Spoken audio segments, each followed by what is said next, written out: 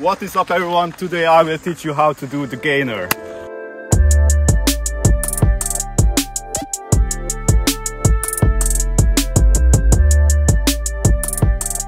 Ladies and gentlemen, welcome to another tutorial video. Today I will teach you how to do the swing gainer, aka the swing backflip, or also known as the fly away. The timing is super important when you want to release your hands. If you release them too early, you will under rotate more likely, and if you release them too late, you will probably over rotate the backflip.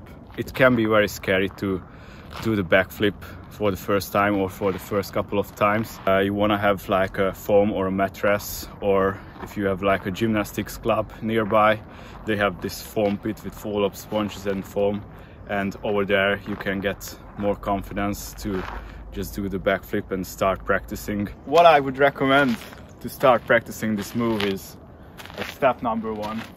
You want to do the skin the catch, which looks like this. You hang on the bar, you bring your foot through your arms,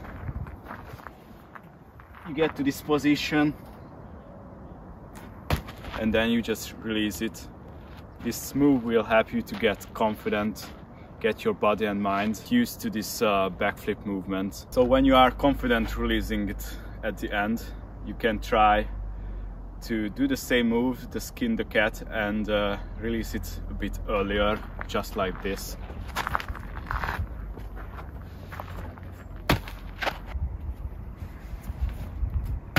You gotta work on your mobility, mate. I know. Your feet's very good.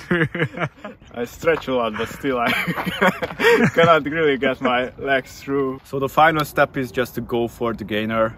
Go through the move in your head a couple of times just to get the confidence.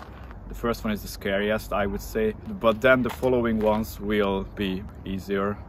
So I was just wondering, like, can you do it on a bar like that when you can touch the floor with your feet? Is that also good to practice, or too low to get like your legs straight?